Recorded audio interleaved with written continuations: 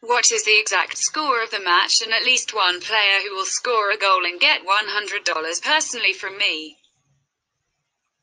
Leave the answers in the comments. Subscribing to the channel and liking the video are also required. We register by reference in the attached comment. Enter the promotional code. We get an advance rate on your account.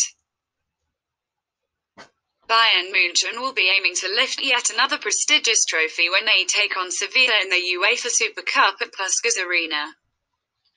The mighty Bavarians did well to beat PSG in the Champions League final last term, and they are seen as hot favourites to win Thursday's showdown as well.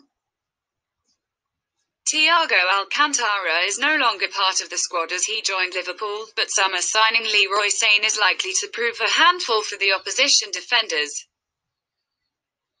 Kingsley Coman, who was tested positive for coronavirus, is unlikely to feature against Sevilla.